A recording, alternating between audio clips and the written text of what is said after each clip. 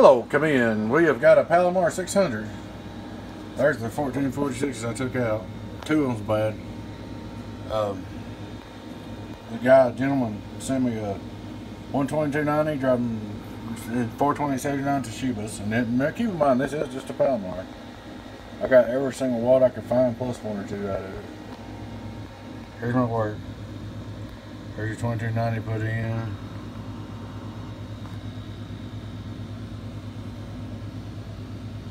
There's your 2879s. Now they're not match perfect, but they work. I got you everything I could out of it, every watt I could out of it for what I had to work with. Alright. Look at our input tune on high. Worldwide. Well, nothing. Output reflect. 5-watt reverse. Worldwide. Less than half a watt. It's good. 1000-watt slug. PUP.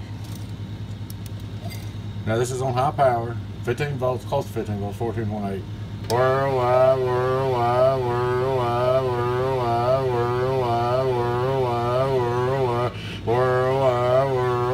700, getting on down, worldwide.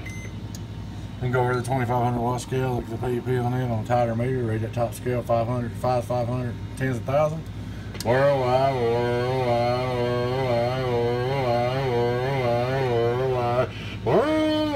get on down, it's on high. Like I said, you're real lucky to get that. You know, if you use the pills ain't matched right on either. Medium, worldwide, still doing 600. A low power, worldwide 400. You gotta remember, it's still just a Palomar. I changed the tune a little bit and helped it, but it is what it is. But it's doing real good for what it is. Back on high, 1000-watt slug PUP.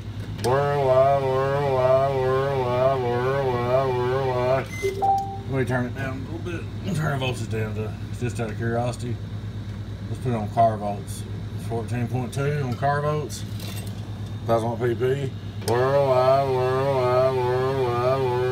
knock down to 600. That's on 14.1. Worldwide. Which ain't bad. Like I said, mismatched pills. What I had to work with, I'm pretty pleased with it. I squeezed you every watt I could out of it. Alright, folks. Thanks for watching. Hope you enjoyed the video. Your friend 10, 018 Beavis. Catch you later.